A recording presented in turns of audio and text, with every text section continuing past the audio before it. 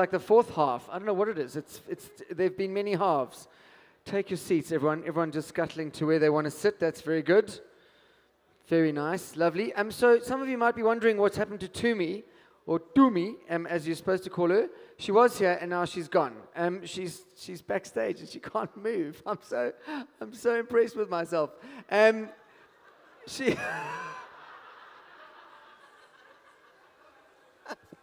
I don't mean to laugh, but she needed medical attention. I think she's pinched the nerve, but let me dream. No, she can't. Her back's fucked. And then it was funny because she saw herself on an ad. She's like, "That's me." I'm like, "Yes, you sell out." Anyway, so because I don't do ads, I don't find them good. So we have our next panel, and then we'll have a short interlude by Deep Fried Man again, and then we have the Commander-in-Chief of the Economic Freedom Fighters. I think I got that right. Yep, I know. I'm so excited. I barely wait. And so I'm not really political. This is my problem at all. Are you political? Would you describe yourself? Okay, no, you're needy. I wasn't looking at you. That's the lady. You responded like an American. The lady, not political. Do you feel do you need to be? Is it important? I mean, it's like, economics. Do you need that every day on the radio? Someone telling you the free market shifted. Seriously. Wow. Every day at 7 o'clock. We're up, we're down. Yes, it's a free market system, Popol. It will do that. I don't know why someone has to keep watching it all the time. It's pointless. Anyway, so that's lovely. So our next panel is quite interesting. It's about media, which I assume is relevant to some people in this room. There are some people here who call themselves journalists. You're not really. You cut and paste. And then I've done it before with you. I send you a press release for my show, and you just cut and paste it. Fucking great job. Well done. Hand this woman a Pulitzer immediately. I don't think I'm going to hold it against them, because let's not punish people just because they're from somewhere which shouldn't be mentioned, because the citizen doesn't deserve to be victimized like that.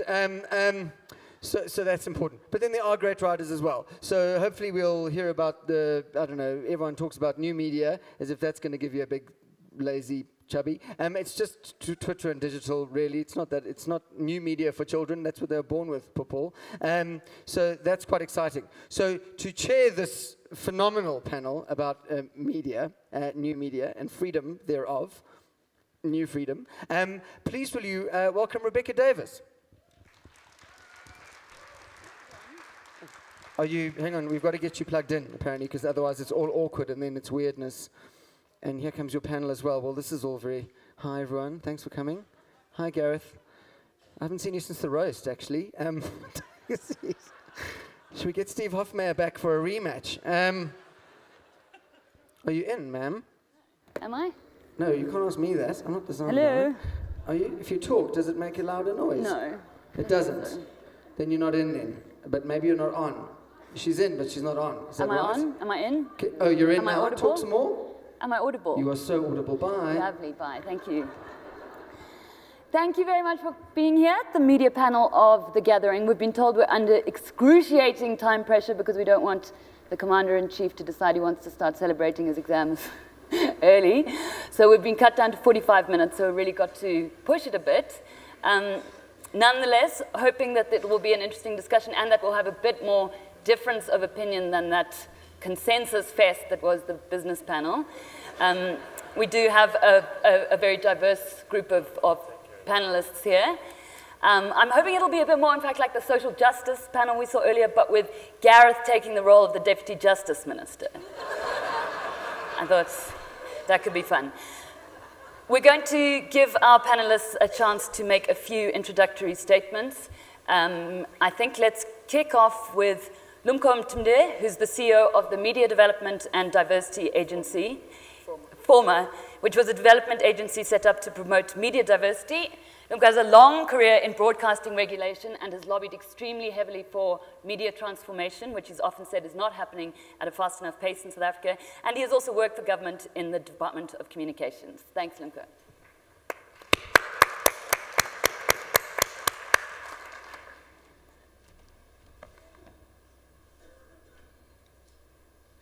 Good afternoon, everyone. Afternoon. Thank you, and let me also just thank Daily Maverick and its partners for putting up this kind of an event, and I feel honored to be part of this panel. Greetings to my panelists. We've just been asked to discuss the state of media from different angles in a very short space of time, which is a big task.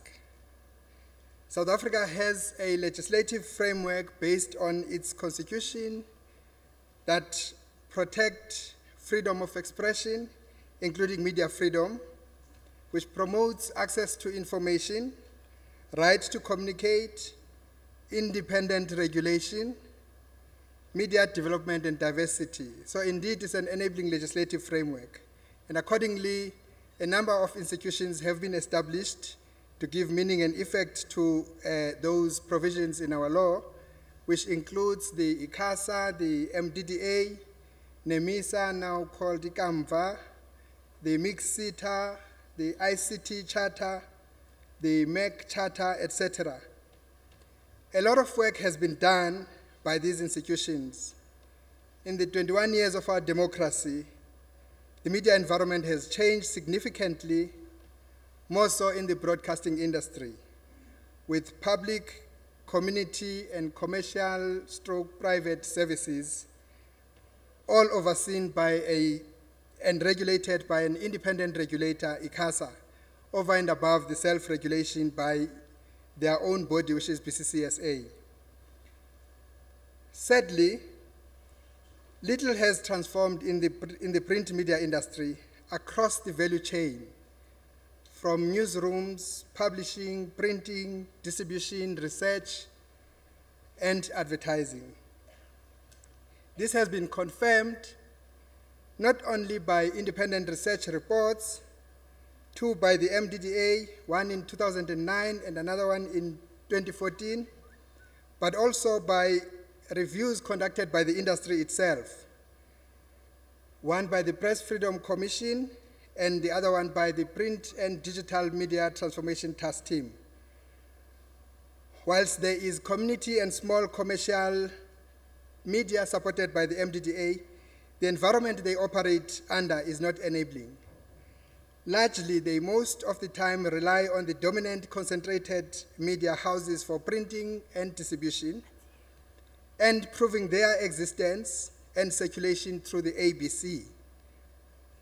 ABC is a company established by the concentrated media owners, and its board not only is white dominated, but is dominated by representatives from the very concentrated media owners. Whereas regulation of this media is by structures set up and funded by the same concentrated media owners through their body, the PDMSA. Very interestingly, even against the acknowledgement of best practice and globally accepted principle of independent regulation by the PFC, this untransformed print media industry resists independent regulation and pushes for self-regulation. Recommendations from the Print Digital Media Transformation Task Team and the PFC are not being fully implemented. Editors are organized under the SANEF umbrella, a very important organ of the profession, whose representativity is also questionable. Not all the editors of the biggest broadcaster in the continent, the SABC, and the fast-growing community broadcasting sector are proportionally participating in the forum. Even with respect to print media, not all editors from some of the new players like the New Age are participating in the forum. This does not suggest I'm questioning its role. I am simply saying our challenge in South Africa is to ensure we represent fairly our diversity. Whenever very important questions are asked in respect of transformation of the media, the hysteric tendency and reaction is to cry a threat to media freedom. I argue that media transformation is not a threat to media freedom, instead the opposite. Concentration of media ownership and control in few hands is a real threat to our democracy. We need a free and diverse media representative of diverse views and opinions, including class, gender, rural, and other perspectives. The right of the public to a free media is indisputable. It is an essential component of South Africa's democracy, which depends on informed citizens participating in all aspects of our country. There are many aspects of this, and for the media to play its role, it needs to be trusted and seen as credible by the public. Independent regulation is crucial to this.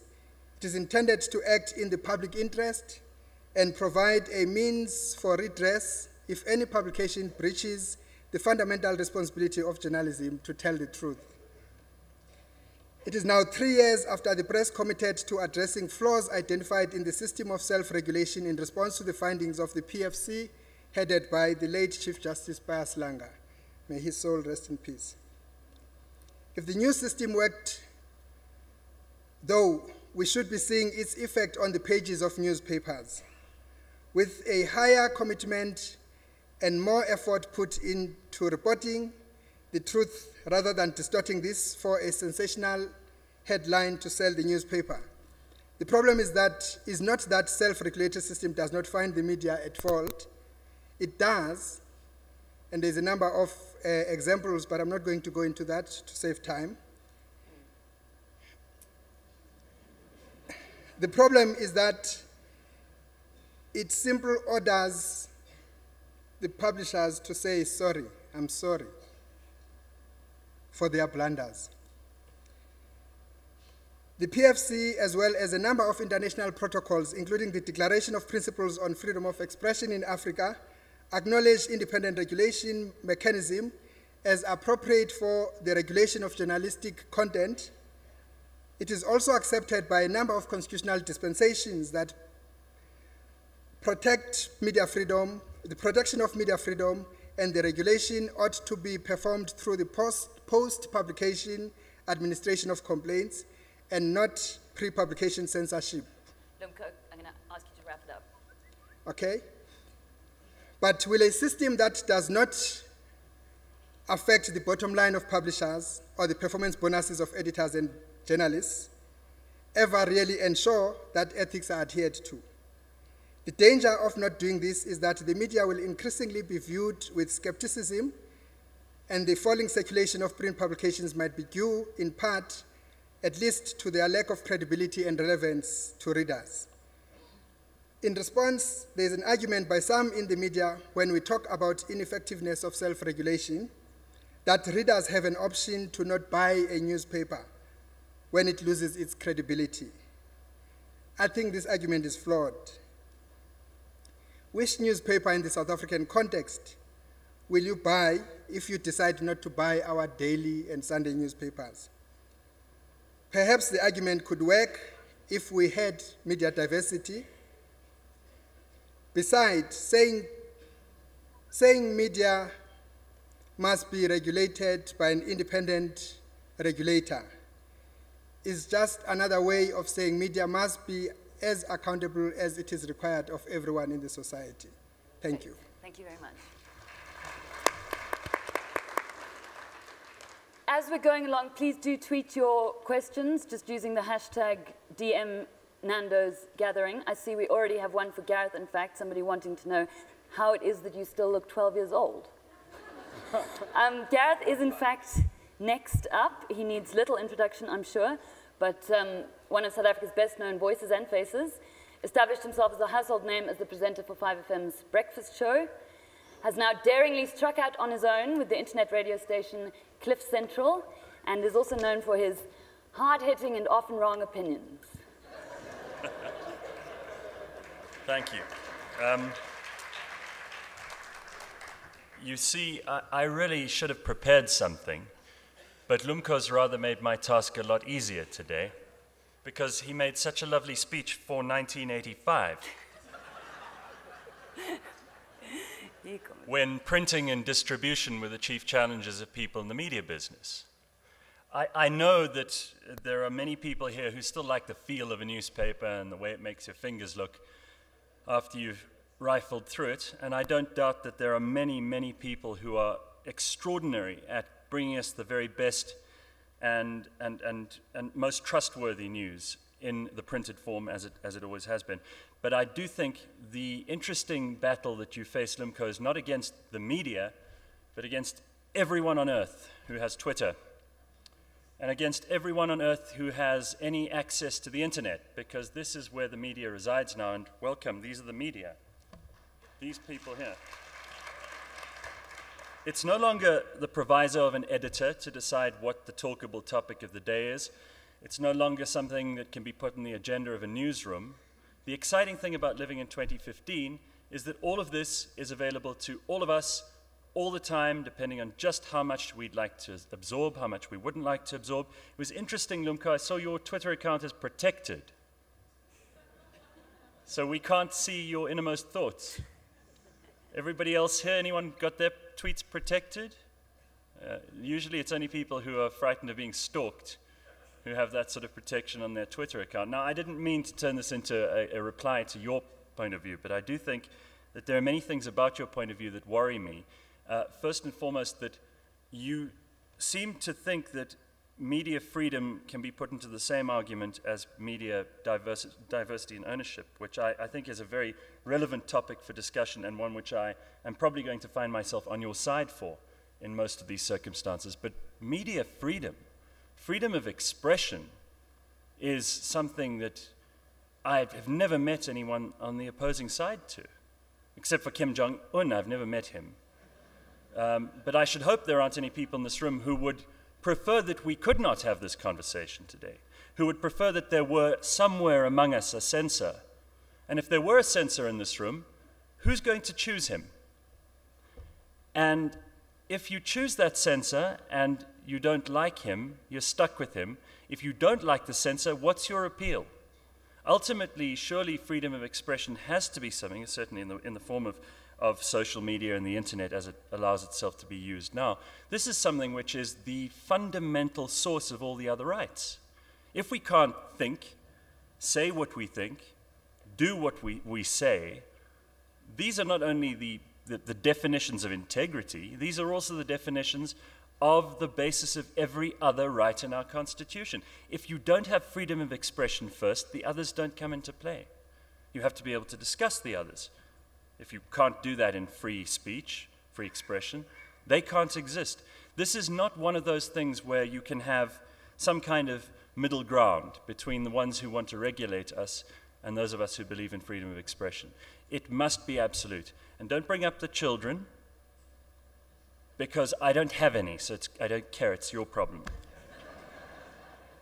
And don't tell me that there are people who are sensitive and who might be offended, so what?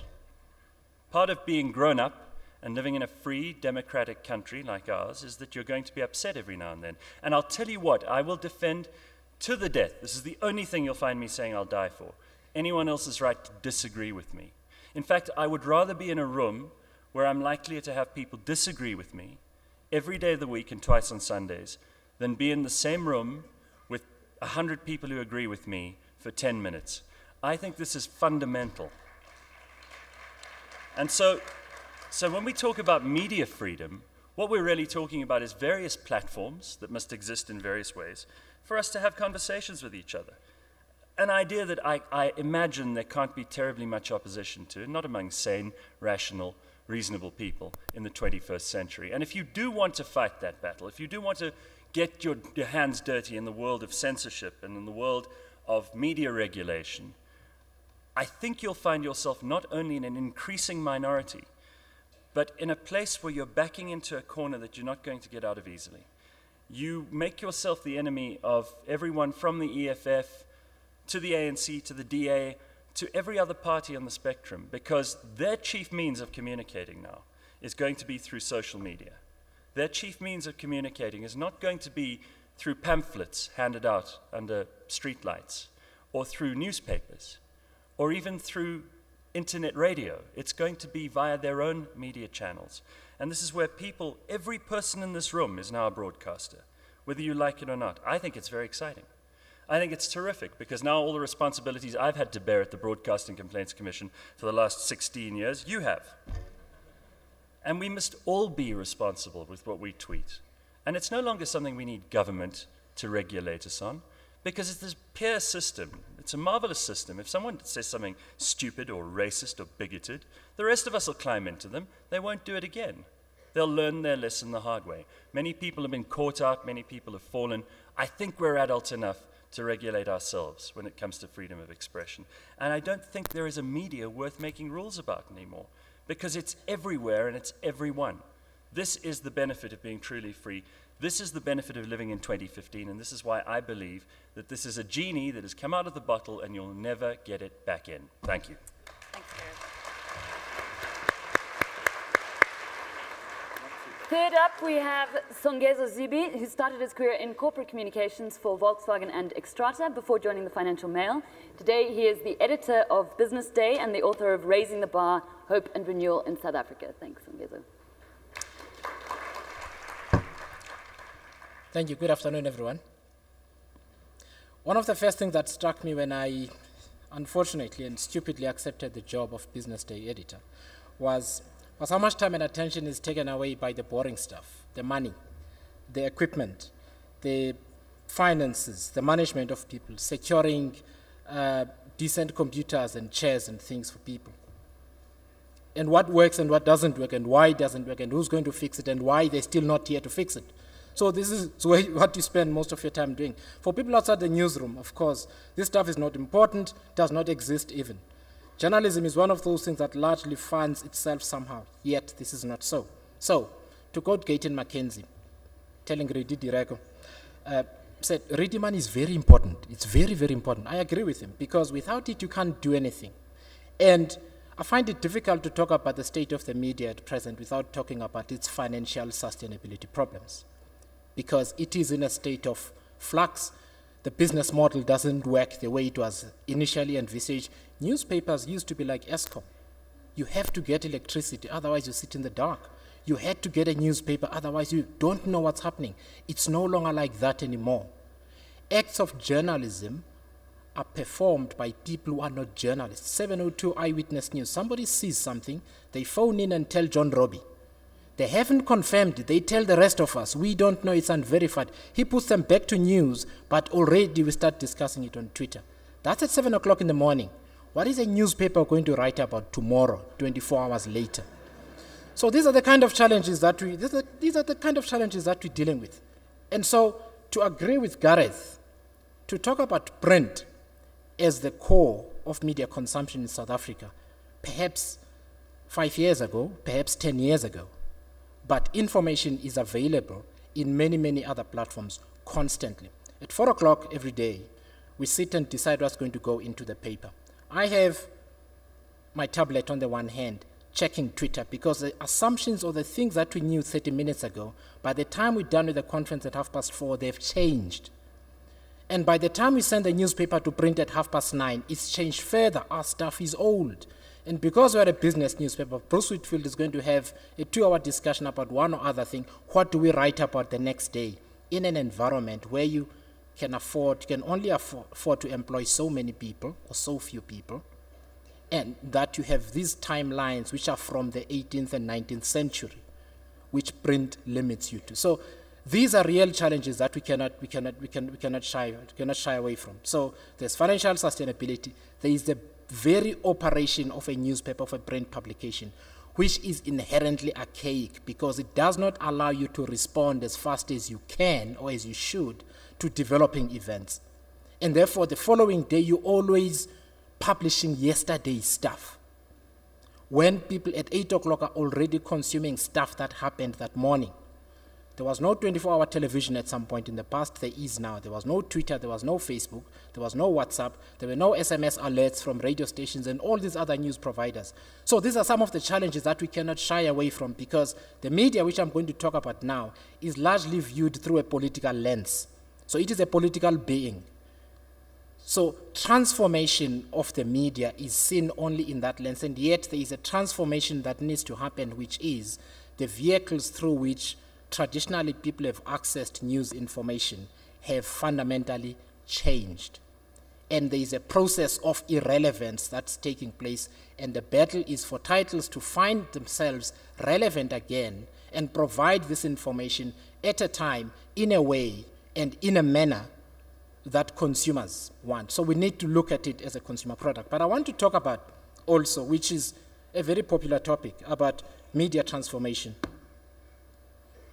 And ask a question, because it's often viewed through a racial lens only, and perhaps that is important. I come from a village, and I've read newspapers talking about how 15, 20 people, or however many, died because of diarrhea in some village somewhere, in Mount Fletcher or Mount Frey, or even in Mkandwili, where I come from, right? And then there'll be a long discussion about how ambulances took time to get there and that sort of thing. Yet I come from such communities. If you talk to a medical practitioner, if a person, a child, passes a stool 3 times in an hour, take them to the doctor.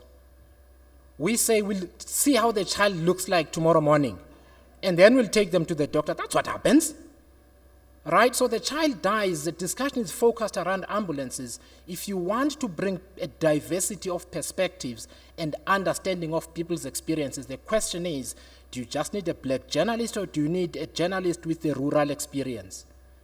And that the presentation of that incident takes that into account. That's one example. The second example is the obsession with race. Race is important. We are a country whose contours and shape was built on the basis of racial politics. So we cannot undo this thing without talking about race. But let me ask a question. Is a black homophobe as an editor okay? So where do we get these notions that being black gives you certain progressive impulses? Is a black sexist as an editor okay? So how do we define progressiveness? What is the anchor of that progressiveness? Because your racial phenotype, in the definition of progressiveness in South Africa, with the constitution that we have as a starting point, is not enough. I know of these newspapers which write in a certain way about women, where the news editor is a woman. In fact, the news and the deputy news editor are women. So is that transformation? So we've relegated the other important imperatives about the fundamental transformation of society and the presentation of society's problems and society's discussions to racial phenotype only, which is crude and shallow, and we must stop doing it. So we want to talk about the opening up of the media space. So what do we want to do? We're making the same mistake we're making about BEE, and I'll explain just now. So the obsession is to make sure that the news organizations we already have, which are private news organizations, that they need to have black owners. What does that change? What does that change? Right? Why aren't we asking why it is so difficult for new entrants to be sustainable in this industry? And it is because the things that I mentioned when I started this discussion earlier on about money, about access to capital, about margins which are not there, about profitability, which if you want to run any business and make money, don't go into newspapers. Don't. Seriously, if you know anything about money, don't go into newspapers only. So media organizations have to see themselves as content providers. So if we accept, and I'll give you some figures from Business Day just now, if you accept that media is about content, and content is available in a number of different platforms, do you necessarily need an obsession? Is the obsession about print and what it does well-founded or not? Or, as Gareth said, it's from 1985. So let me give you some numbers. The circulation of the Business Day is less than 30,000 at the moment. Between May last year and now, the unique visitors we get a month on BD Live have grown from 482,000 to 730,000. So what's more important? Is it print or is it access to the information? What matters is whether we have the diversity of perspectives and backgrounds and an attitude which defines progressiveness in terms of this constitution, which we disingenuously say we support. When we don't, about using that as a basis for defining progressiveness. Of course, what Lumko is talking about accuracy, about being fair, and about giving people an opportunity to comment is fundamental to journalism. But there is also, like Gareth said, if we all members of the media, people say things about people, there is zero accountability on social media. There is zero accountability when you phone in and you say your name is Mawawa when your name is somebody else, and you make allegations about people. So it's easy to point fingers at other people, and yet we don't want to take responsibility for the picture of a society that we want to build. The last thing I'm going to say is, the media is always, the media in all its forms, bloggers, what you get on social media, newspapers, television, and so on, is always a reflection of the society which forms it. There appears to be a belief in South Africa that the media is an abstract animal that dropped off from the heavens. So the transformation that needs to happen in society about gender relations, about class relations, about all of these things needs to happen in the media as well. And you cannot expect, I submit, it is stupid actually, to expect that the media is going to be an island and provide these things which the society itself is not. Thank you.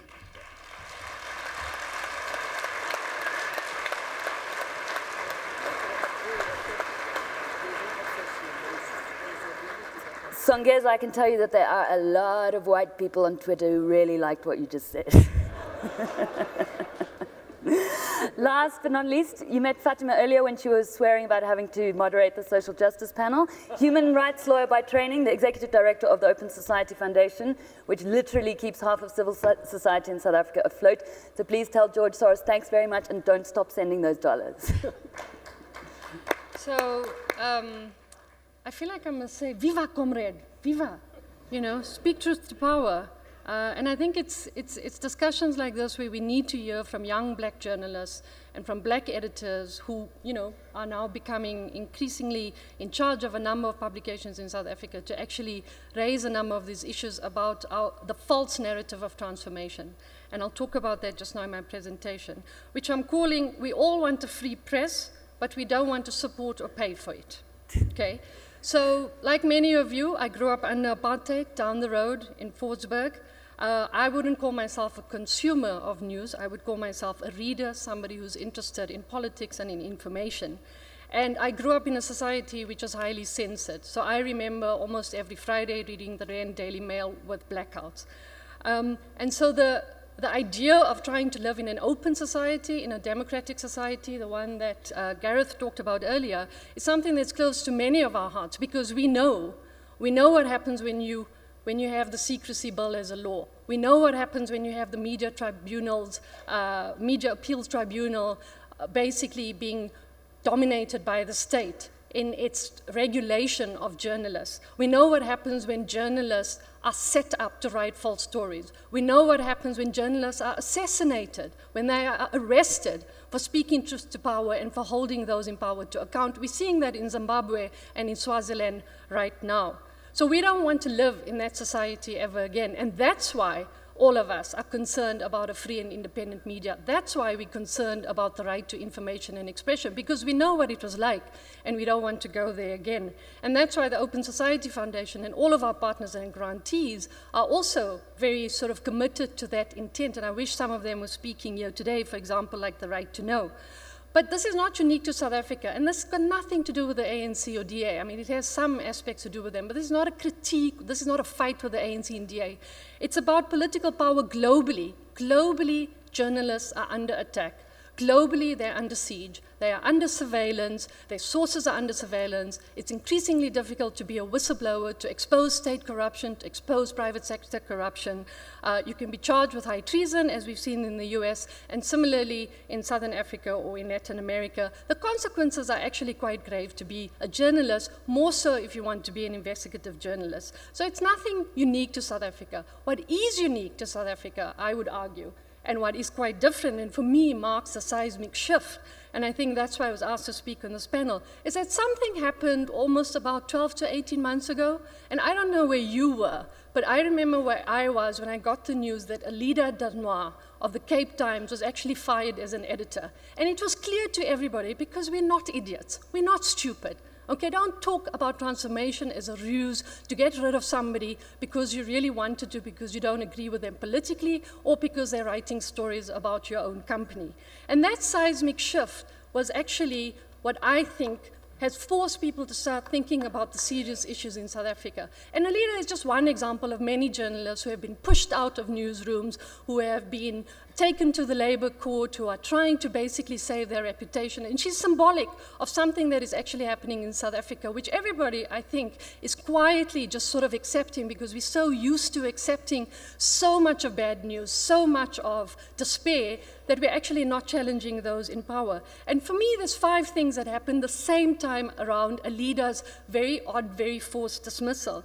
And that is, we saw for the first time clearly, openly, the politicization of our media landscape in South Africa, coupled with commercialization interests. So it was the shareholders, particular ones under the guise of transformation, going into the newsroom to demand ownership, to demand editorial content, and to demand choices of editors and journalists and the stories that they would write, introducing self-censorship again in our newsrooms just after we had defeated that sort of around 1994.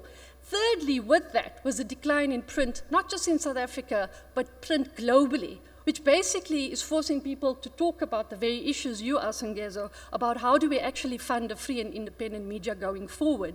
Coupled with that, on top of this very perfect storm, is the growth in digital media, which nobody exactly globally even has quite cracked in terms of figuring out how to make that sustainable and how to make that sort of investment friendly. And then finally, sort of global trends, and we see that in Ireland, we see that in the UK, where everybody's going mojo. It's called mobile journalism. Most of your news can actually be basically downloaded on your phone. Of course, in South Africa, that's a bit difficult, and the irony of Voter World is that the cost of the internet is too high, and our data connection costs are too high. So that's something that needs to be addressed. So transformation, I agree, is more than just race and gender. It's also about writing stories that reflect the true realities of South Africa, that write the stories that challenge the commercial investors, that challenge the deputy minister, that challenge the ANC, that challenge the DA, and that reflect the stories of the people who are most materially excluded and marginalized in our society, from Khayelitsha to people to Keiskammahoek to people to Orange Farm. And because if we don't have those stories, we will continue to live in this little dome and this little bubble where we think that everything's fine and that the only issue we have to deal with is how to attract more foreign direct investment. So obviously we want to live in a society where there are independent views, there are independent opinions, but mainly we need to actually start living in a more serious, mature democracy which exposes corruption at all levels, from the state to the private sector. And the only way you can do that is if you actually fund a free and independent media, which is not beholden to any donor, to any commercial interest, and to any politician. You can't have an editor running a newspaper proclaiming to be independent and free if they are getting daily phone calls, either from Koos Becker or either from Lutuli House, telling you what you did wrong or what you did right that day. Songezo, I don't know what kind of phone calls you get every night, but I'd be intrigued to see your phone list. So I'm going to wrap up now because Rebecca will kill me otherwise, and we can talk about the various models globally about how we fund an independent and free media, because there's no easy fix. I'm not going to pretend that there's an easy answer and that we all have the solutions. We deal with this in relation to how do you provide free legal services to marginalized people. It's a similar debate and a similar argument. But I think there's 2 things we can do, and there's 2 challenges that we can address by doing that. The first is we need to start seriously investing in a new layer of strong, young, black, independent, investigative journalists. Because if you don't, in 20 years' time, you will not know about Nkandla or similar scandals. You will not know about Lonman, you will not know about the arms deal. I mean, the list goes on. And that, if you can do properly, with proper training, proper leadership, proper skills transfer, will avoid the blunders, will avoid the defamation, and will actually make the media tribunals bill or the media tribunal panel, which government is proposing, redundant. And then the second thing is to address quite seriously the fact that there is a high unemployment crisis. We have more young people in this country who don't have jobs, who feel materially excluded from the society in which we live in, and they can't get access to expensive newspapers or paywall websites which provide very important and breaking news. And so if we are going to go digital and mobile with our independent and free media, then I'm sorry, the internet has to be free. It's a valuable tool. It should be free to everybody in South Africa. And finally, linked to the internet, aside from a massive rollout of free Wi-Fi in the whole of South Africa, in the whole of Africa, to every community, to every neglected poor person living in this continent, we have to reduce the cost of data. And if the companies that actually provide, or the oligopoly that actually provides data to us, refuse to do that, then I think maybe that's possibly ripe for litigation. So I'll end there. Thanks. Thank you so much. Thanks a lot. Those were all fantastic and very interesting submissions, and I wish we had more time. We're left with 10 minutes, so let's get cracking, and if you can keep responses as brief as possible. Lumko, coming to you first, also because you've worked in government. Is the ANC scared of the media? No.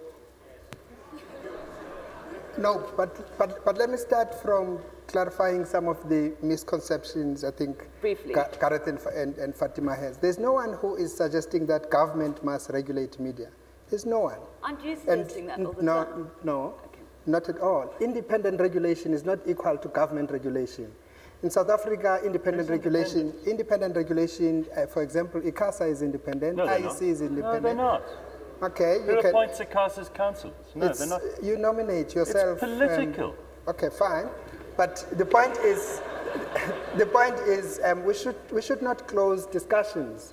The fact of the matter is the profession, part of what compromises the growth of our media is not just the factors that you spoke to. There's a bigger debate. The profession is declining in terms of ethics, in terms of compliance with the press code. But also for new entrants, there's a question of difficulty to play in this space because the market structure is anti-competitive. The entire value chain is controlled by the concentration of, by the way, when we talk of a diversified media ownership and control, therefore it's not just about ownership, it's and control and the entire value chain. And I agree with you that indeed we're talking here about class content, we're talking about gender balanced content, etc. We agree on many of those things. But we shouldn't fear a discussion on transformation by simply saying it is about race. No, race, of course, it is part of the equation, but it is about all those considerations, including content. Okay, thanks, Lumko. Songezo, from your perspective as an editor of a leading newspaper, are the ANC scared of the media? I think perhaps not necessarily scared of the media as such, but I think when one is in a position of power, there is a certain threat that naturally comes from access to information that you wouldn't like to see the light of day. And this is common in a lot of governments. We were talking Edward Snowden just the other day, who is still a fugitive from justice in the US, and if he goes back, he'll get arrested. But there are very important reforms that are going to take place as a result of his revelation. So it is a function of being in power. To answer the question, by the way, about who phones me the most, companies listed on the JSE phone me the most. I've had more lawyers' letters from JSE-listed companies, and I've never had one from a politician, not one, in the last year. So it is about power, it is about threat, but I also want to disagree with Lumko. We've got a new entrant right here, and his name is Gareth Cliff, right? It is about understanding what consumers want and trying to give it to them in the way that they want it. I do not believe it is necessarily about breaking down anything that already exists. Try and distribute a newspaper on your own with diesel prices going up, with all the other problems that arise out of trying to distribute a newspaper, and see how long you'll keep it going. As it is, I am certain independent newspapers, Caxton, Times Media find it difficult to sustain the economies of this. So you ask me, is Business Day growing or not? 28,000 circulation per day and almost 750,000 per month on the website. No distribution cost, low overheads, and so on, and yet the information is out there for 18 hours a day. Right. So it is about where you choose to play. Okay. And I somehow think we're playing in a space that we should have played 4 years ago. Okay. Gareth, as Songezo says, you're a new entrant. Have you found the media market in general to be hostile to new entrants? And also, please, will you give us your listenership figures?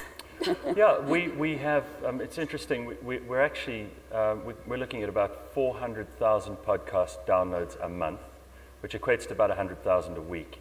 Those are podcasts that obviously people have on the one piece of equipment that you carry with you everywhere you go. So it's almost like a takeaway form of radio. And I mentioned the podcast figure because live listening to me isn't important. You can't measure it effectively on radio, let alone on internet radio. It's more useful for advertisers to know that what they want mentioned, the messaging they want, is in a branded content solution in the form of a podcast. So that's where the value lies for us. In terms of total downloads, since August last year, we're at about 3.8 million podcasts since then. And I think that's good considering we're a year old. And we didn't have investors or government help or necessarily the advertising community behind us when we started this. It's me. You're looking at it. And luckily now it's not just me. I mean, the exciting thing, thank you, but the exciting thing for me is that we've created an opportunity here. We've got 38 different shows. I mean, I'll give you a show if you want one. Looking at your CV, there are a lot of formers there. We can turn into currents. I can stop mine. I don't mind. And this is the point. I do mean this is hugely important to me. This is the proper democratization of the media business. It's very exciting unless you're a media owner. I think then it's a scary proposition and you'll try to buy up whatever you can to keep control and to keep a throttle hold on advertising revenue. And I think it's scary to government because government inherently don't like change. The party who are in are conservatives by definition. So they want things to stay the same. I think that the audience, the consumer, the reader, the user, the EFF understand that they are the most important part of this equation. They will decide what happens with the media, not government, not us, and not even a discussion of a small room of us like this. It needs to be a mass movement, and it is starting to happen. I'm feeling the sea change. And believe me, the rug is coming out from under traditional media in a way that I think is quite alarming to them. They needn't be afraid if they've got good content. You said it properly, Songezo. We're all content providers.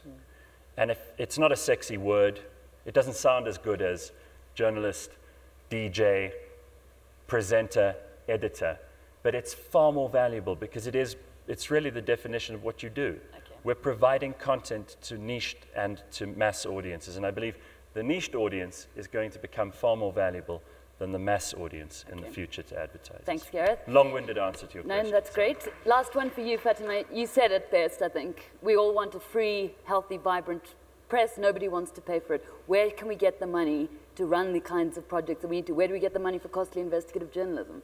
Can you help us? I mean, there's actually an obligation on the state to provide that support, to build an independent and a diverse media. We're not quite sure what's actually happening with our public money. So in fact, we are funding it. We just don't know where it's going.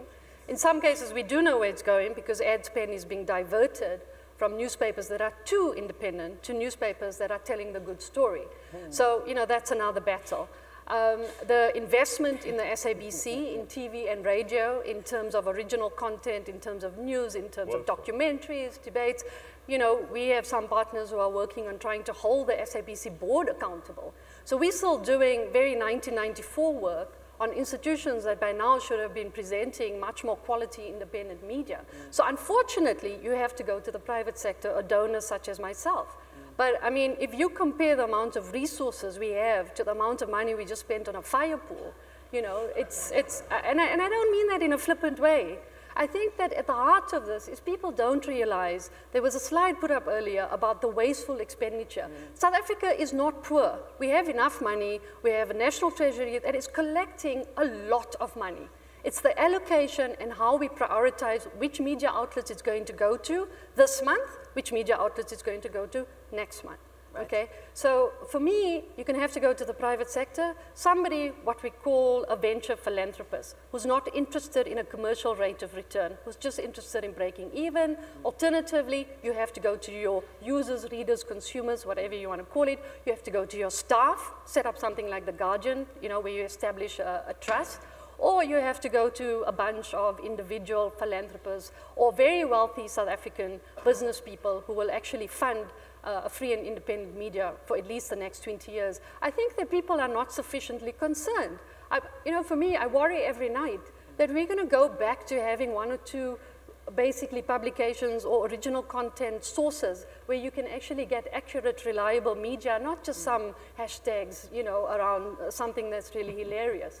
And so I think it's quite serious. I don't want to live in a country like Zimbabwe, which it currently is, or Swaziland, where there is an onslaught against independent media. And I think if we're serious that that is something that is at the heart of our constitution and what we want, then we're going to have to find innovative ways of funding it. So Iraj and the other person who was on the business panel, let's see your CSI in the media space. Absolutely. Well said, Fatima. Guys, I'm afraid that's all we have time for. Thank you so much. I'm sorry we don't have more time. Much appreciated. We're done. I know, I'm so sorry, Lumko, but... Thank you very much to our erstwhile media panel. That was dazzling. And now, please will you welcome back on stage for your listening pleasure, the wonderful vocal stylings of Deep Fried Man.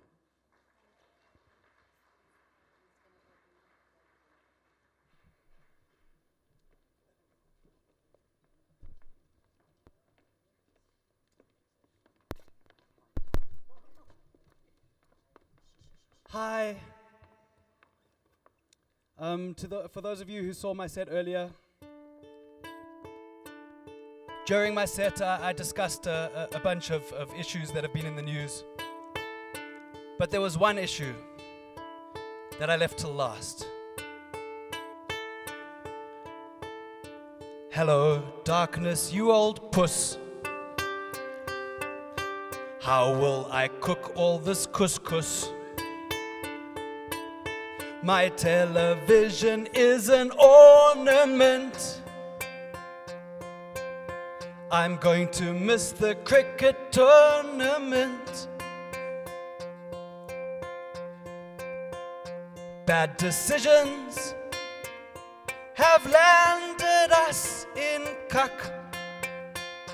What the fuck goes on within the halls of Eskom?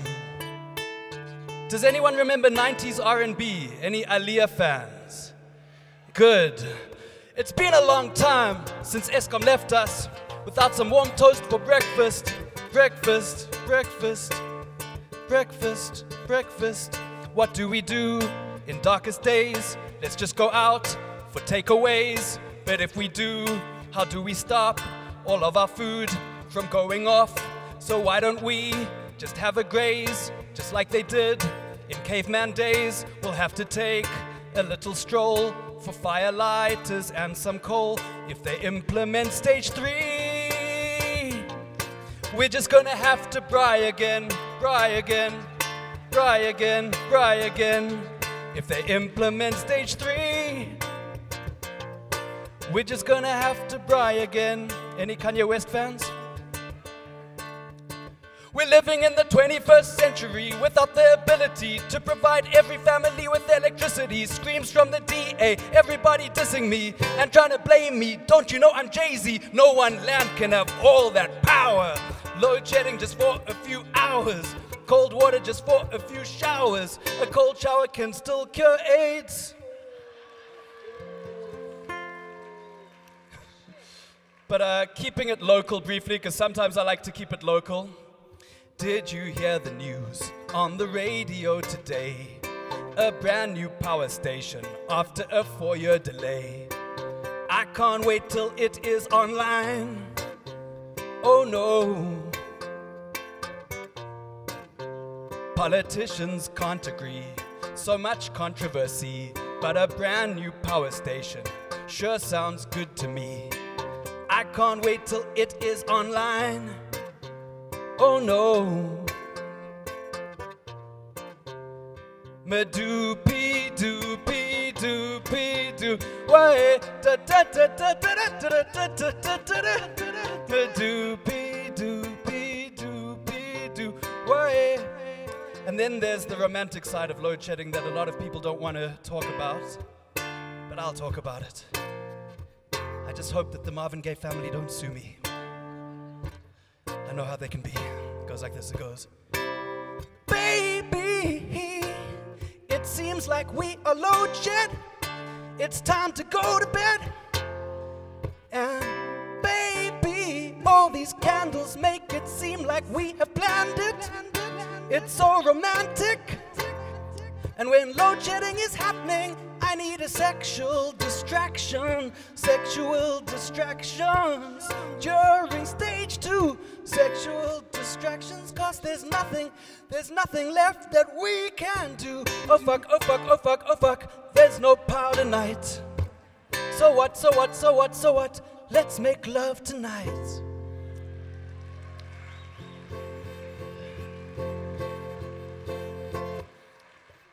You guys have been awesome. Before I get out of here, I really do know my audience. I'm not wearing the correct hat for this song, but at least my bow tie is the right color. It goes like this, it goes. In the presidential chair sat a man accused of things, but I told the media that I would kill or die for him. But then the president and me, we began to disagree. So he fired the whole youth league, but we don't care, cause we look great in a stylish red beret. A stylish red beret, a stylish red beret. We look great in a stylish red beret. A stylish red beret, a stylish red beret. Now my friends are all on board, Dali, Andile and Floyd, and we no longer have to sing Mshiniwam, Mshiniwam.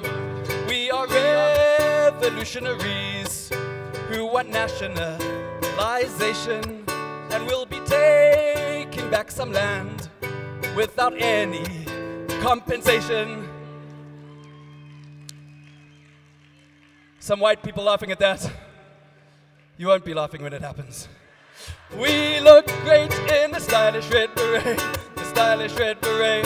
A stylish red beret. Come sing, even white people. We look great in a stylish red beret. A stylish red beret. A stylish red beret. Thank you very much. Peace. Deep Fried Man! Don't go anywhere yet. I just want to prove a point to people on Twitter. We are not the same fucking person. Give it up for Deep Fried Man. Fuck, I was just in Botswana for like 2 shows, and after like the 8th person was like, can I get a picture with you? I realized they were looking for him. Fuck, so embarrassing. I love that song you did. I don't know what they're talking about. Anyway, it's ridiculous. Right, so we have your next speaker. Except just before we bring him on, I feel I need to tell you this because something happened to me, and I've heard lots of talk about how the country's poked and all this stuff today and how it's all going wrong. But I was in a small town that I'm not going to name because Wellington is still very averse, but be very careful of people in small towns, particularly white people, because I had to go to a music show called Ramfest, and then after like 3 days, I decided to go into town and buy the hippies some soap because you can be creative, but you don't have to smell like that. And then I went to the spa, and then I forgot that I'm myself. And then when I went into the spa, like I walked quickly because I knew suddenly I got that small town syndrome where I realized I was in trouble. So I raced down the aisle, and then when I turned, I realized it was like between me and the exit, there were like people from a small town. Never ever mess with them when they're cornered. And then you must also never trust white people wearing khaki. It's never ended well for anyone ever in history. Whether you're a rhino or a Jew or a black dude, it's going to end really badly for you. Especially when they're wearing 4 different kinds of khaki and they assume that's a whole outfit. And one of those started coming towards me down the aisle. I assume it was a woman because she had less facial hair than me. And she was sort of lung-arming carbohydrates into a trolley and dragging what she would probably call her child, I'd call a born loser, down the aisle. And then I was panicked, you know, like when you get panicked and you're not sure how to get out of this without, it's very hard being an aggressive pacifist because you don't know what to do. So I was like struggling to figure it out. And that's when she stopped and looked at this like sort of little protein sample Ponzi scheme on the floor. this little monster who was thinking now because he stopped drooling and kind of looked up at me, and this woman, I think, just looked up, pointed at me and said, look what can happen. I was like, she's right, you can evolve, fucking run. Anyway, he's an amazing adventurer. He's done all sorts of ridiculous mad things in a canoe. Please really welcome Riaan Manser.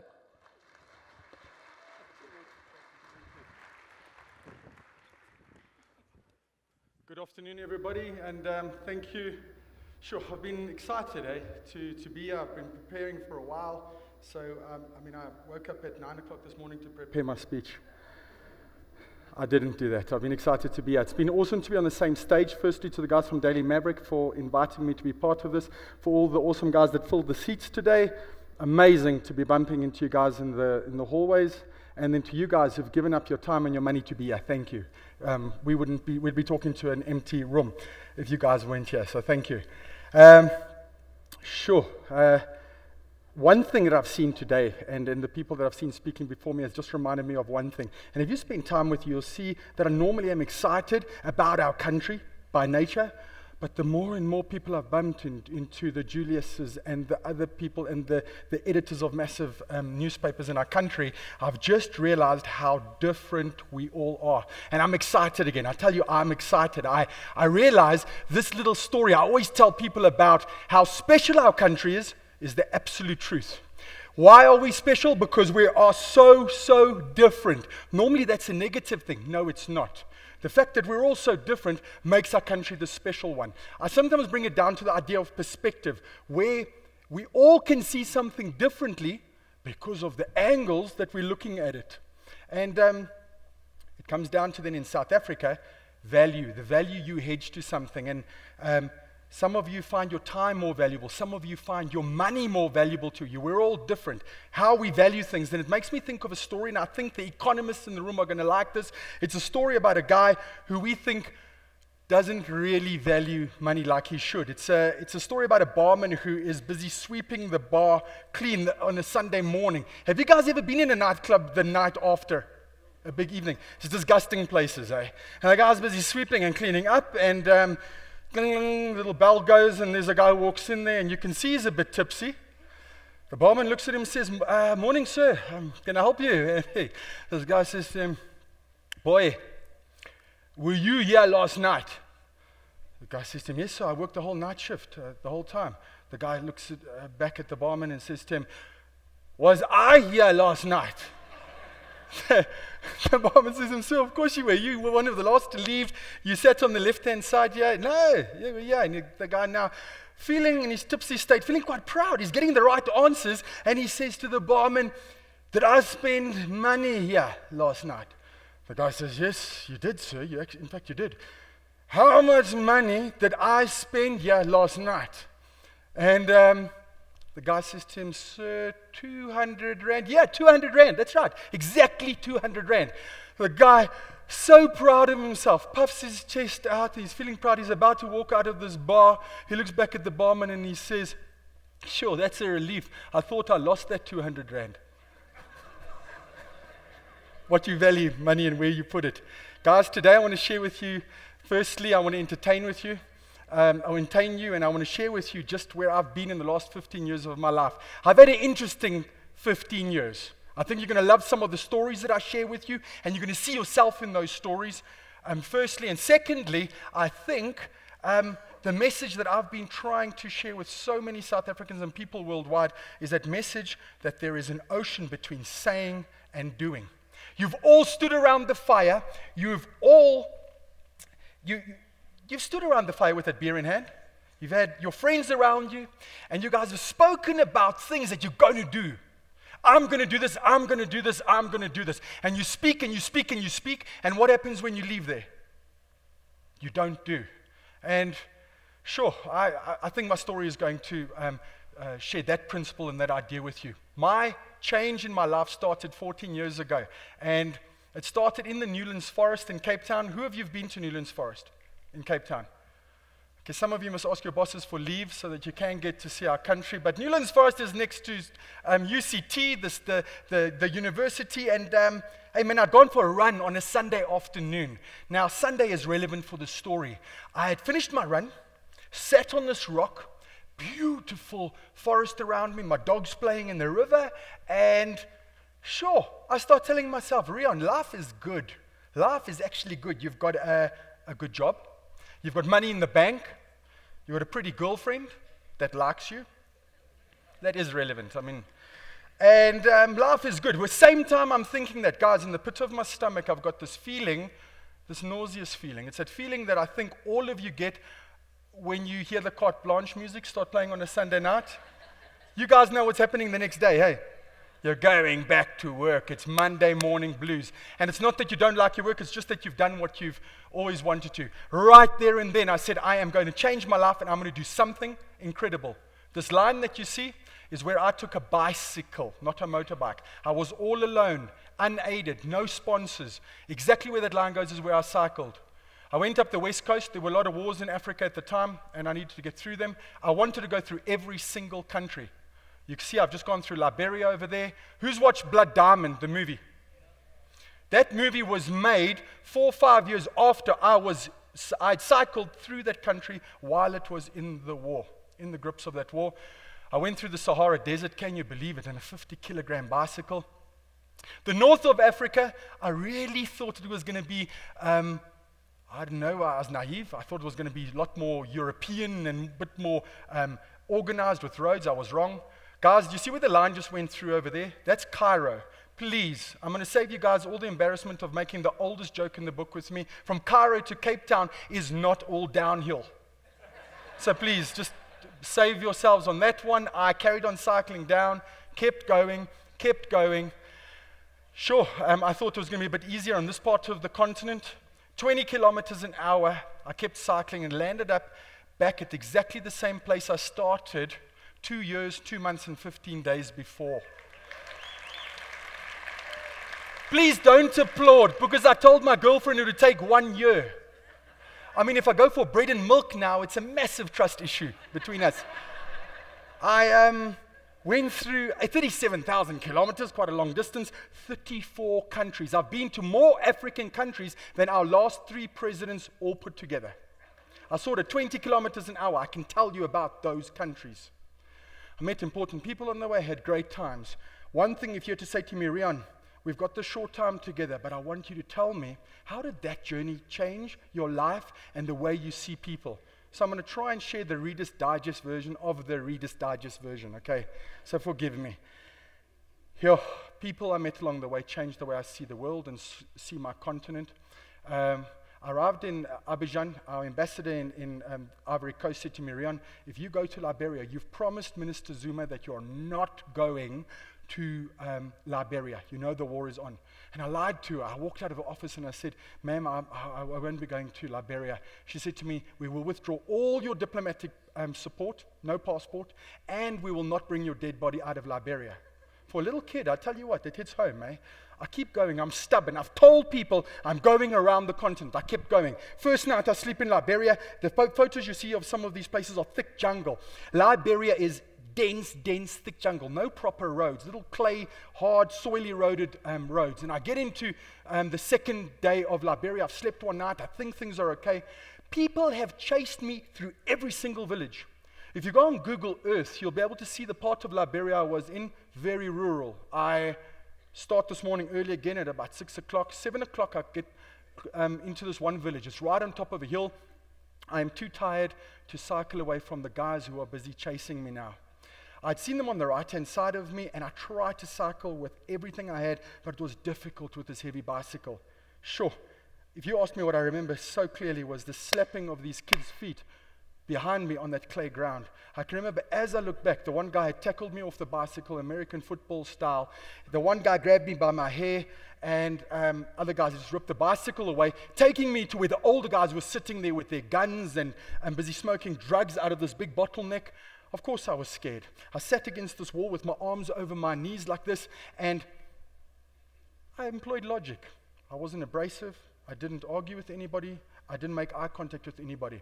And the guys were screaming and shouting at me, and they were all high and drugged. The one guy was kicking me for about 2 hours on the side of my body. Like I said, I sat up there, and I didn't get angry. And I remember thinking, how am I going to get out of this? And my only response was, stay calm, do your best, try to get out of here. Guys, they took me after about 3 hours to this dungeon that was near the place where they had tackled me. In this dungeon, it was sunken into the ground, a dark place, little windows. My bicycle is alongside me. On the right-hand side, I've got a guy sitting behind this little school desk, and in front of me, all these guys busy shouting and going crazy, but on these reed benches. I comply with everything that they want. I comply, and I do what they want, and I comply. I think I'm busy solving this problem. I can't explain to you how it just pulled the carpet from underneath my feet when I had the guys on the left-hand side of me, about 6 of them. One 15-year-old guy, bullish and loud. He was saying to the guys next to him, not threatening me, massive difference. He was saying to them, let's gut him, let's kill him, we are wasting time. Let's gut him, let's kill him, we're wasting time. If you know what pidgin English sounds like, you'll understand. And here, I consider myself a brave guy, and here I was standing with my knees busy shaking. Who of you have been that scared when your knees actually shake? Properly shake. I stood there and I was embarrassed. In my Africa book, I write about how embarrassed I was, but I just kept packing out the stuff. 26th of February 2004, I was telling myself that's going to be on my gravestone. And I also said to myself, Riaan, you actually are the idiot that everybody said you were. This whole idea of going around Africa on the bicycle, today you will see it. And there I was, hopeless. What gets me out of that? The guy sees a magazine I had with Mr. Mbeki's face on, our president at the time. He looks at the picture of Mr. Mbeki. He talks to me for the first time and he says, this is my friend. So like a good captive, being held by drug rebels, I disagreed with him. That is a joke. Thanks for the guys who caught that joke. If you've been held by drug rebels, rule number 1, don't disagree with them. I threw my bike against the wall, and I went and stood next to this guy, and I kept looking at Mr. Mbeki's face, apologizing, saying, sir, probably you were friends with him. You guys have heard of Charles Taylor? Mr. Mbeki had just been in there to take Charles Taylor out. Maybe he had seen him. I stared at this picture of Mr. Mbeki. The guy begins to laugh and starts pointing at Mr. Mbeki's beard, at the little gray hairs, and I do not know what he is laughing about. But what do I begin doing? Laughing with him and laughing. My knees shaking. He stops laughing. I move back to my bicycle. 15 minutes later, out of the blue, the guy just says, go before we kill you. Like an African version of bon voyage. Travel well. I didn't disagree with him this time. My bike out, up on the little hill. I remember stopping and looking back at just what I'd gone through for 8 hours, and I looked at the guys coming out of the room, half of them coming out and busy waving me goodbye. Very confused. Guys, the lesson I want you to take out of that is 1 kilometer later, what do you think I did when I stopped my bicycle to take stock? What do you think I did? I took out my little map, my little laminated map, small little notepad, my pen, and I calculated the average speed I needed to do to catch up the 8 hours of inconvenience. Now, come on, if you are telling me that you are focused in what you're busy doing, no matter what field you're in, politics, in economics, in journalism, it does not matter. No matter how big or small your goal is, if you're not focused in the beginning, you're not going to make it. Not once did I think about stopping and going home. I carried on, got to Sierra Leone, the country next door, and here I was in for the lesson of my entire life. I get hosted by the United Nations in Freetown, and the guy says to me, Riaan, do us a favor and speak at this camp that we sponsor. Hey man, they'd love your story. Guys, I get there in the morning and I can't even see people, but I set up my little map of Africa, and I'm ready now to present to the people. Whoa, the people start coming in. Everybody's either got an arm off over here or an arm off over here, or they've got a leg off over here. Yeah, stuff I'd only seen on TV, and I'm busy telling them my story, and it's about 200 people 1 meter away from me. Grandmothers, grandfathers, men, women, babies. And I stand there and I tell them my story. As I leave off the stage, I am so emotional, I can't even speak. The people applaud. On those trestle tables that they had in that hall were slamming their arms down, and they were busy applauding me. I leave, I walk out of this gate, and I remember it was a bit of a haze, but I remember I turned on the road, somebody tapping me on the shoulder. I turn around, here's a lady with her baby, beautiful lady, beautiful big smile, and all she wants from me is to know if I can pass on a message to her family that's en route to where I'm going. So we chat a bit. I can't help notice her baby's arm is off at the elbow. Her baby's about 1 year old. No South African is just going to go to a stranger and say, how did that happen to you, your finger or your foot? I said to her, ma'am, how is this possible? Hey, man, I stand there, I listen to her story about how she was in the middle of the night, woken up near the border of Sierra Leone and Liberia by these guys in a convoy of cars and trucks, herd people together like cattle. They had lights on them, she said, and then they chose people randomly. You. In Blood Diamond, they talk about giving people the option of long sleeve or short sleeve. She's in this queue. She says people are stumbling out of this room where they got candles up and the pangas up. She's standing and telling me the story, and I can't even connect directly with it. It feels like I'm totally out of the story. She says she went in there and she begged him. She said, my husband has died in this war. I don't come from this village. And then she said what she thought you'd understand. I have my baby to look after. The guy immediately nodded to the guy, and she said on her right-hand side, he ripped her baby away, threw her baby on the table, chopped her baby's arm off, and then she said immediately he threw the baby back at her, and the guy kicked her from behind and said to her, go, we've given you what you want. We've given you what you want. And she said she went out there, and she said, hey, the world she thought it was going to end right there. The baby, while she's telling me that story, is with its other arm busy playing with my shirt. Giggling and laughing, playing with my shirt. Guys, if you've ever rolled your eyes when somebody has told you, no matter who you are in this hall, that you should be grateful for what you've got, believe it. I used to not be grateful for everything I had. I'm super grateful. Sure, I tell you what, I'm being grateful for running water, one thing, and electricity, obviously, that works all the time. I'm not going to make an electricity joke, but running water, goodness gracious, man, here I am. You can't get bottled water on this bicycle trip I'm on, just to clear that up. Okay, you don't go to little shops and buy bottled water. I was getting water from little wells and then from rivers.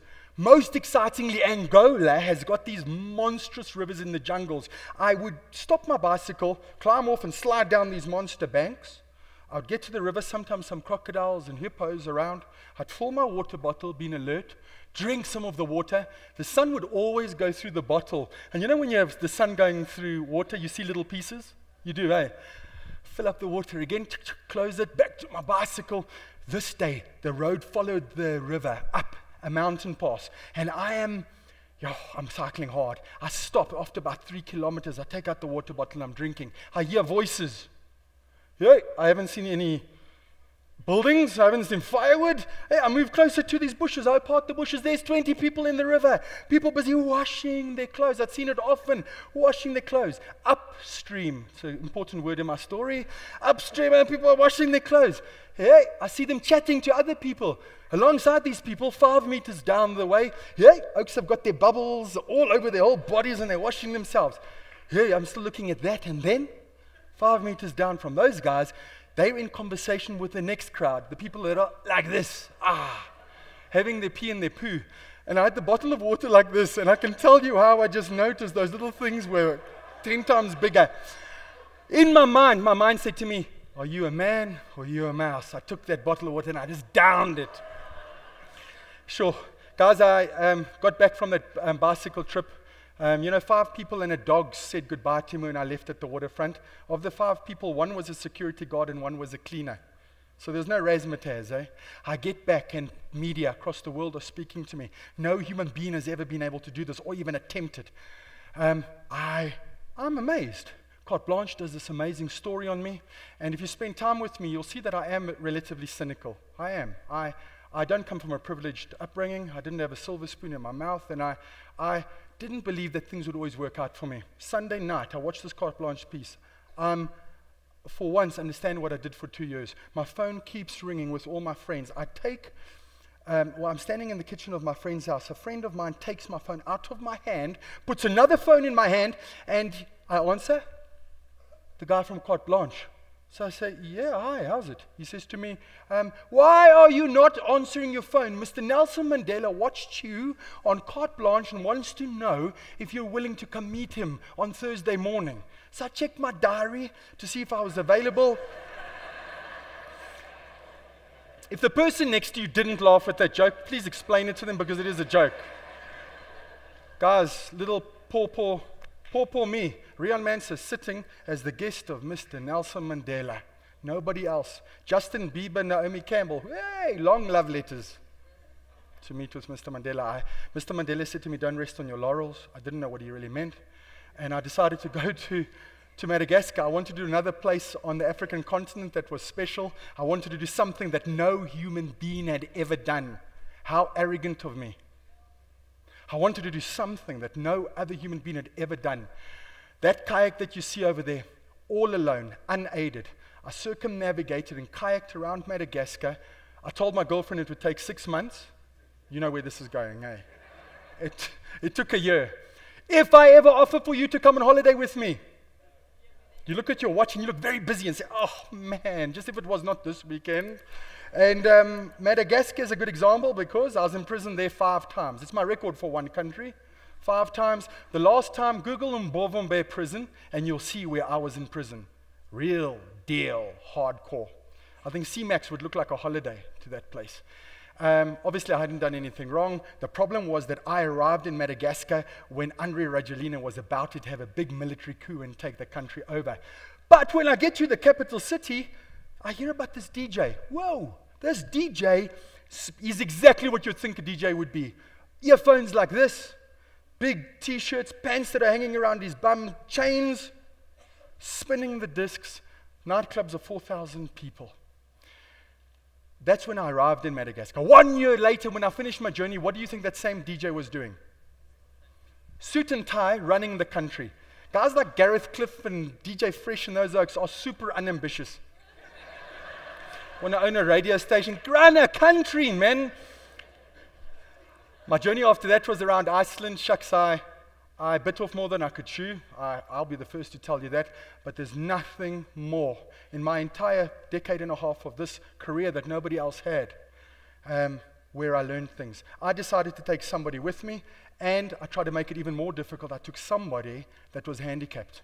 Who of you've got children? Now you can teach me something about understanding what it means to have somebody's life in your hands. I don't have children.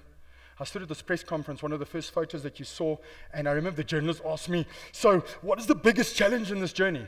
And I was confident and said, I'm going to know what it's like to have somebody's life in my hands. No further from the truth. I had no idea. After 1 month, my paddling partner hated me, the film crew hated me, because I was the only one that had to get the job done. Now guys, if you're in a leadership position or want to be in a leadership position, there is again an ocean between saying and doing. If you want to be a leader, you cannot only lead in the candy floss and lollipop moments.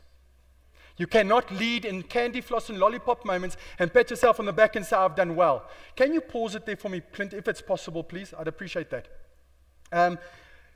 You've got to lead to prove yourself when the going is the toughest you've ever thought. Because I tell you that for 6 months in Iceland, every morning I woke up, I doubted that I would be able to see the day through. I doubted it. And we still made history again. And one of the people that paddled around Iceland was handicapped. We did something good, 2 little South Africans. Sure, so I got back from Iceland. Again, don't come with me if I invite you to come away for a weekend. When do I choose to go to Iceland? In the worst winter in 63 years. It's not the worst winter in Mauritius, for 63 years. The worst winter in Iceland. It sounds cold already. Sure, guys, I want to improve every time what I'm doing in this career of mine. I want to see what others are doing, and I want to turn it on its head. I want to do better than the next guy. That's how arrogant you have to be if you want to achieve. I look at what others do and I say, that is not good enough. If somebody's done it before me, it's not good enough. So, I'm sitting at home with my girlfriend of 14 years, Fusty sitting there with me, and we're spending time with Kim Kardashian and her sisters. The guys who laugh now, you do exactly the same. You sit and you spend time with Kim Kardashian and her sisters, then Fusty on the sofa looks at me, and she's serious, and she says to me, Riaan, I want to do something incredible with my life. Who of you want to do something incredible with your life? I do. I tell you what, I'm on this earth for 70 years. I want to do something incredible. I'm stunned with Fusty saying this. She looks at me again, and this time she says, Riaan, you know I've always wanted to go to New York. And when your girlfriend says that to you, you can say, hey, let's see when the flights are. Hey, I take my humor and my adventure, and I mix the two, and I said to her, we will go to New York, but we're going to go in a little rowing boat. You can play for me, Clint, thank you. This is where we went from Agadir. That little line is exactly where we rowed in a little rowing boat. Just the two of us. 1.5 meters high was the cabin, 1.5 meters wide and 1.5 meters long. We landed in San Salvador, the same place that Christopher Columbus landed in 1492. Fusty was the only woman from the continent of Africa in history that's ever rode an ocean. In history, it's a long time. That is incredible. We're the only human beings, the two of us, two silly, thank you. Now we know how many women are in the audience. Two little South Africans, the only human beings in history to row from Africa all the way to North America. It's unbelievable, man. We're living in 2014, 2015. How is that possible? Two quick little stories before I wrap up. Guys, it was tough. Imagine being 1.5 meters space, shoulder to shoulder with your best friend or your girlfriend or your wife or your husband, shoulder to shoulder. Can you imagine one day? Imagine a week. Imagine a month. Imagine 2 months, 3 months, 4 months, 4.5 months we were in that little boat.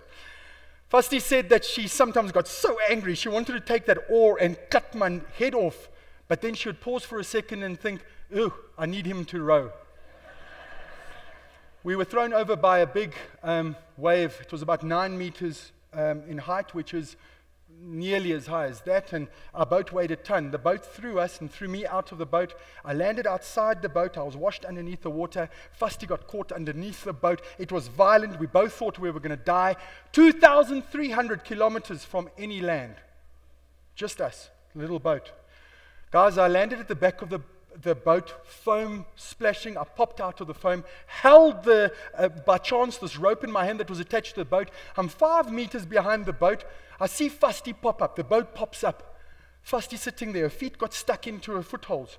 She holds onto the ropes on the side over here. She looks a bit scared. She looks to the left-hand side of me. I don't know what's happened either. She looks back at me. And if you ever meet Fusty, tell her you know the story. Just after this happened, Fusty looks again to the left-hand side behind me, and she shouts at me, "Behind you! Go get the olive oil! Go get the olive oil! It's behind you!" We've just been, come on, man, we nearly died, and she wants the olive oil. She just, I think, felt guilty. Guys, the last thing was, we're heading up the coast now. We've arrived in Miami. We're about 15 kilometers away, and these two big helicopters are circling us. Yo, I'm wondering, what are these big helicopters? And then two big boats circling us. One boat comes up to us, and the boat has got 3 people on. One guy unclips himself from these big seats. He comes and stands closer. He's got his hand on his gun like this. He's about 5 meters away from the boat. The other guys stand with their rifles behind the console, and the other driver stands there ready to go. The guy says to me, "Where do you come from?" So I said, "Oh, I'm from South Africa." And he says, "No, where have you rowed this thing from?" So then I thought to myself, shucks, I can't tell this guy I rode from Africa. He's not going to believe me. Yo, I say to him, "Oh, we rode from this Bahamas, Andros Island." He looks at the boat and he says, "We heard that there were Colombian refugees that were coming to America."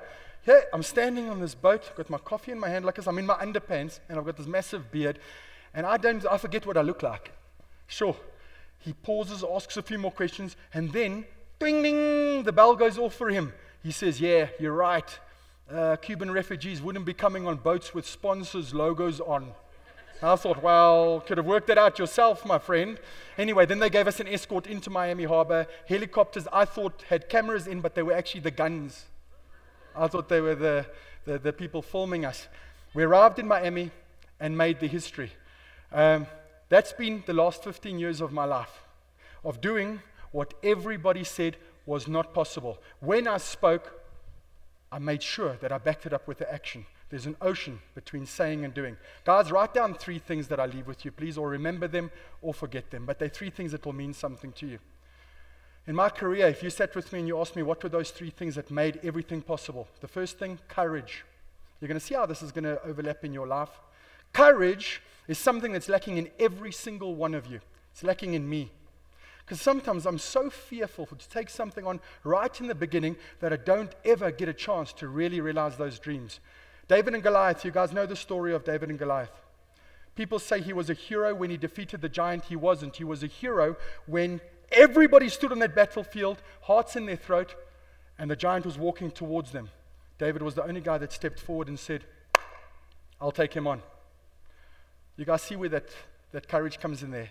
The second thing, perseverance. You have to see things through if you want to get the reward. You have to be willing to keep going and going and going. Nothing is ever finished if it's not finished. All the things, I challenge you, all the things in your life that have value for you, that means something to you, all took time. Is that fair enough? And then the third thing, hey man, it's something that I'm so guilty of. Who of you have ever had the wrong attitude? None of you, hey, it's only me. Guys, our attitude at the beginning of a task dictates whether we make a success of that task. We as South Africans believe we've got it inside our DNA to make things happen. And trust me, we do. We do make things happen. But I challenge you next time you guys are sitting in that environment as a union or a political party or a journalist setup, and you guys are discussing stuff that is not fun for your business, the stuff that makes you feel uncomfortable. I challenge you, look around that room. Only two types of people. People with the right attitude and people with the wrong attitude.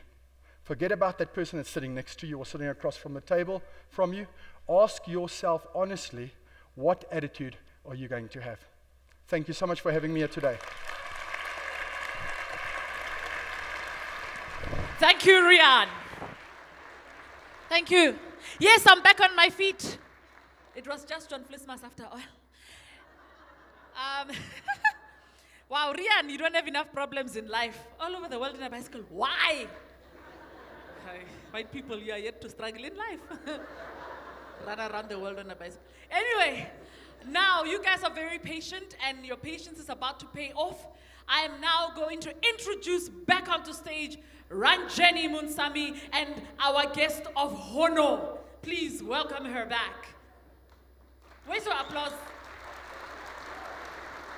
Thank you. And she will, of course, introduce our guest of honor.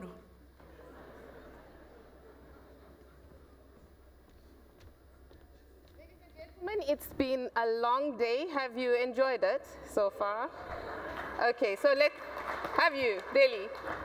Okay, so let's take this baby home. Our final guest today is a person who burst onto the political scene first through COSAS and then the NC Youth League. He once said he would take up arms and kill for Jacob Zuma, and then decided it wasn't such a good idea. He was expelled from the NC for being too chacharach, and then he became its biggest nightmare. He brought us pay back the money, and now he wants to bring us economic freedom in our lifetime. Please welcome the Commander-in-Chief of the Economic Freedom Fighters, Julius Malema.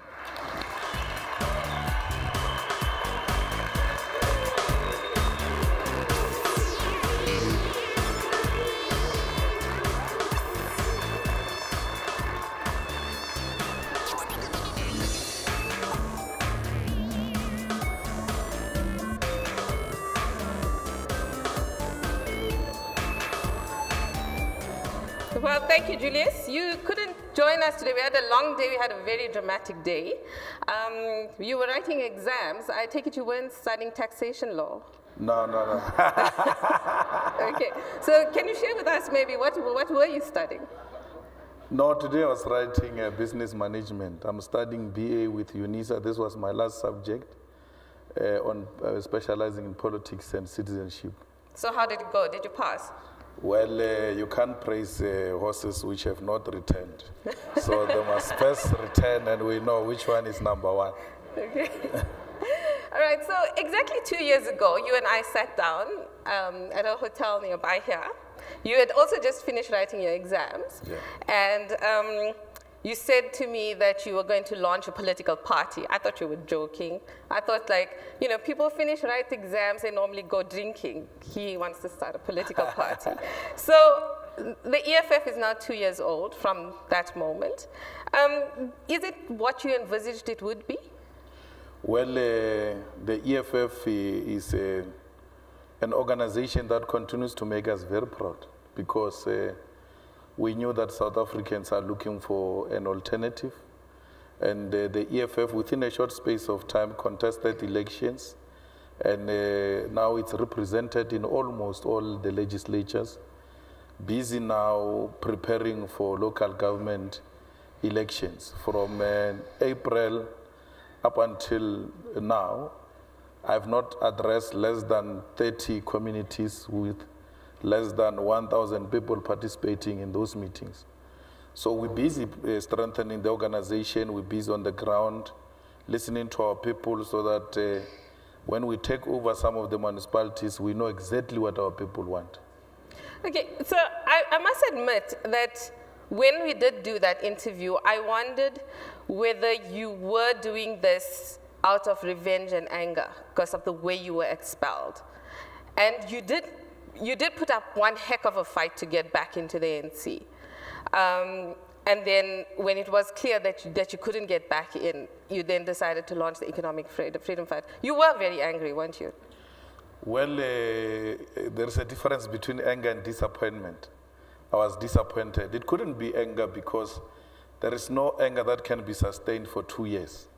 This is what I think is a brainchild of the ordinary masses on the ground who said, we want an alternative to the ANC. And we were of a view that we must form a non-governmental organization which will agitate for economic freedom, and it should not be politically aligned. But the response on the ground was such that you are wasting our time, we need an alternative, and that alternative should represent the working class. Yeah, so what you're doing is what you did rather is exactly what Zimbabwe is not doing.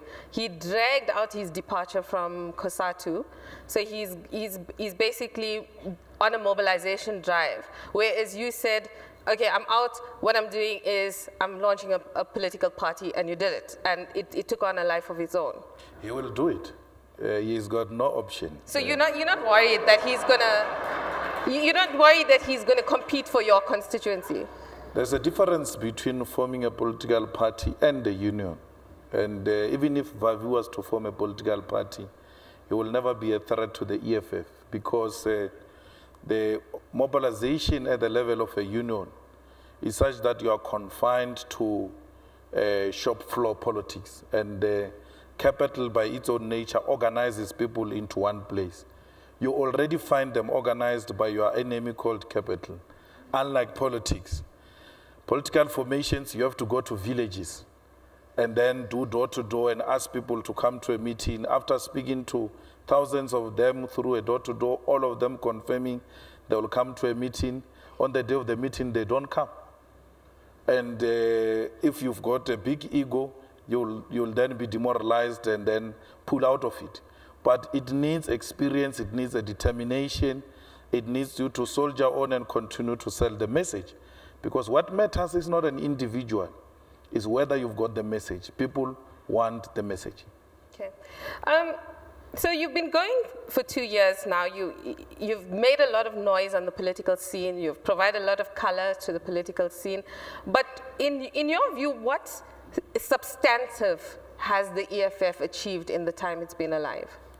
The EFF has provided an alternative policy perspective to the country, including to the ANC. It is the only socialist party that speaks about socialism openly in parliament. It's the only socialism party. By what definition? Because that's a moving target, seemingly. No. Socialism by the definition of state ownership of strategic sectors of the economy. And that will, amongst others, include land, mines, the banks, and other monopoly industries. And we have put firmly those proposals before Parliament. We are actually the first organization to take the battle to capital and said to Parliament, you do not have legislature that stops profit shifting and open corruption committed by capital because you are scared of corruption. And now everybody begins to say, no, there should be a legislation about that. We spoke about the conditions of workers, not only in the mining sector, the workers who are working in the restaurants, the security guards, the domestic workers, farm workers, family, unashamedly spoke on their behalf in Parliament, to an extent that the ANC had to even reject the investigation of living and working condition of mine workers by Parliament because it was brought by the EFF. Things that they were not doing. Actually, they were engaged in elitist type of politics which ordinary masses on the ground could not relate with. And now masses can relate with those politics. That's why the Parliament channel is so popular now, because the masses feel represented and they begin to say, we are represented. I want to watch because the likelihood is that my issues may be discussed by Parliament. So a lot of people thought initially that the EFF may be a kind of a carbon copy of the ANC, but for angry people and people who are disappointed. You know, even in the election last year, you found people who were really angry with the ANC and couldn't, in good conscience, vote ANC because of the kind of scandals and stories of corruption associated with the ANC now. So you came out of the ANC, the ANC's mutated baby. So that's why people kind of thought, okay, you know. So, but do you think that's sustainable? Well, those who were angry are people like Cope. That's why they disagreed and then had to disappear. Because when the anger subsides, then your purpose disappears. Because you are formed for angry purpose. So we are formed on ideological basis.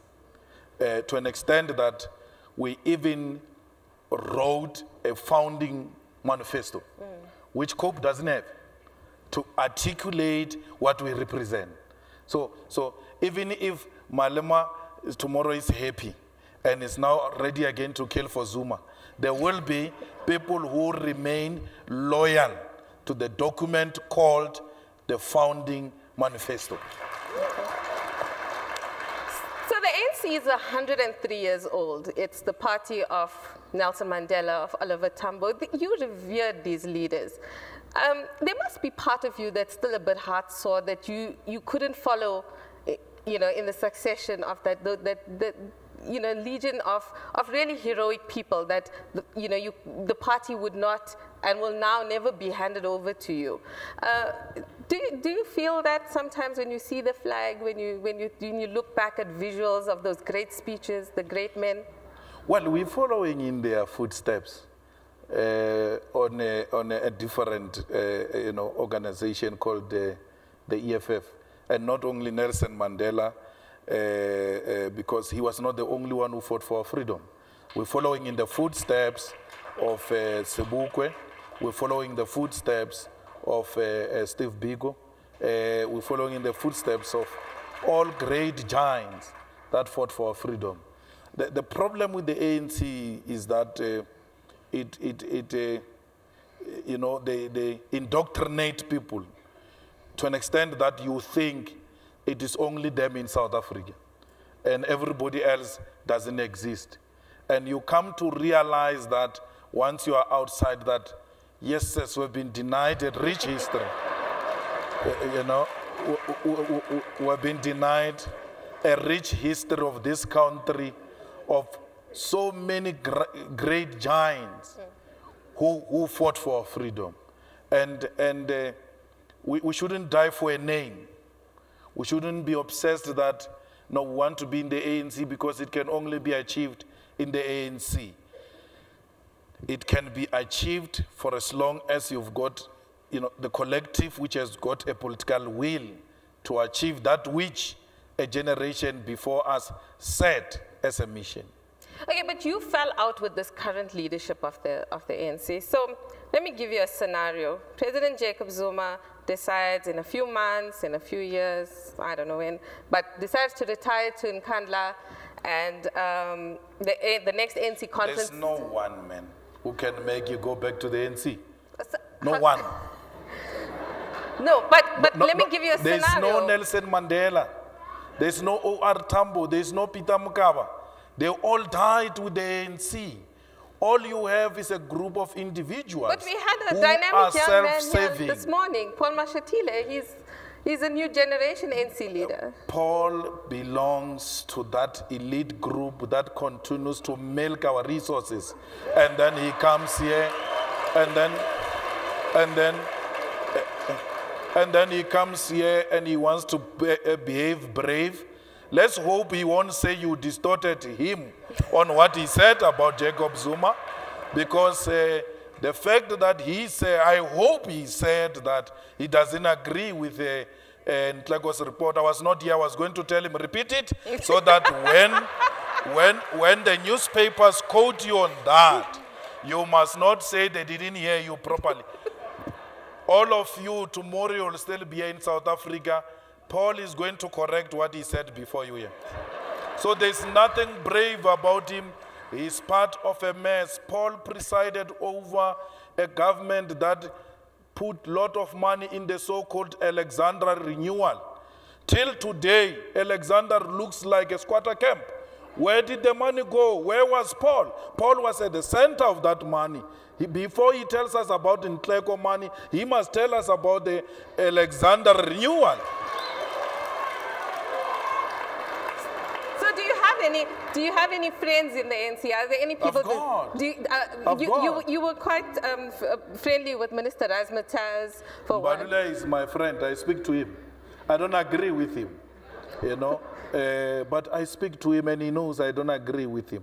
Okay, so... And there are a lot of elders in the ANC that I speak to. I speak to Winnie Mandela.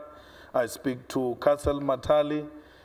Because our relationship in politics went beyond political relationship and became that of a family friends. So even if those friends had to influence an ANC conference to take a resolution to build bridges with the EFF, you wouldn't accept that? Winnie tried.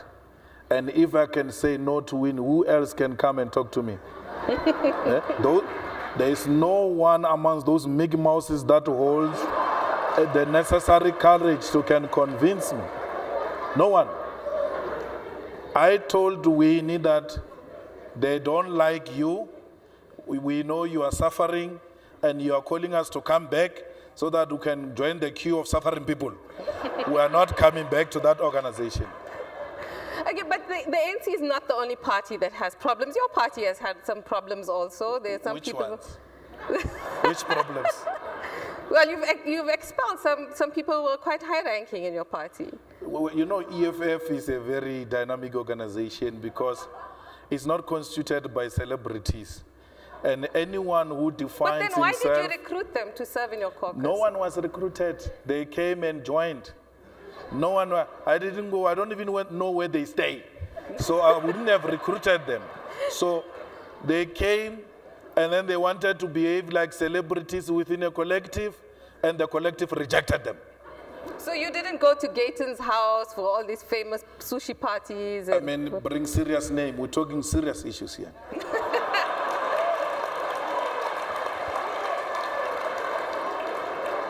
Okay, so who are you willing to build bridges with? Musi Maimane is the new leader of the DA. Helen Zille said she didn't want to cooperate with you in any kind of coalition government. But next year we are heading for a very contested election. The opportunity may arise to change power in some of the metros, to some of the municipalities, to a coalition government. Would you be willing to cooperate with the Democratic Alliance? Well, cooperation might mean something different. I support anyone that advances the national interest. If Musi stand up in parliament and says Zuma must pay back the money, or that Zuma must release the Nkandla report, I will stand up and support him. In the same way, if the ANC still has got some people who